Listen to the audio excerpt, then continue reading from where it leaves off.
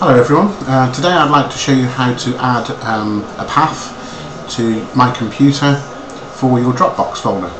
So simply if we go here and search for my Dropbox folder, which in my case is here. So on the top here you'll be able to see the path to that. If we simply click on that, that will bring up the actual path that we can then right click and go copy. Okay.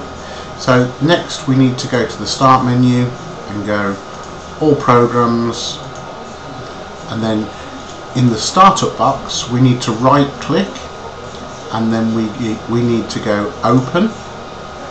Okay, so now what we need to do is create a shortcut.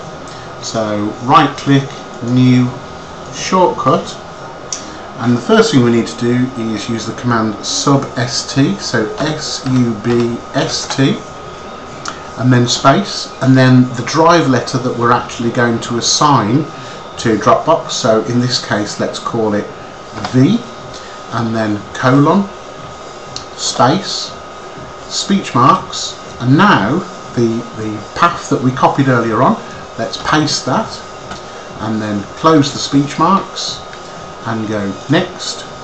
And now let's call it something for our ease of understanding, so let's call it Dropbox V and finish. Okay, so typically in the startup menu the computer, when it starts up, will execute this command, but now let's just simulate it by simply double clicking on it. So now what we should find is in my computer we should have a V Dropbox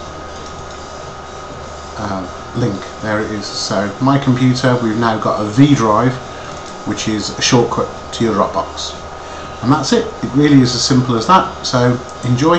Thank you very much for watching.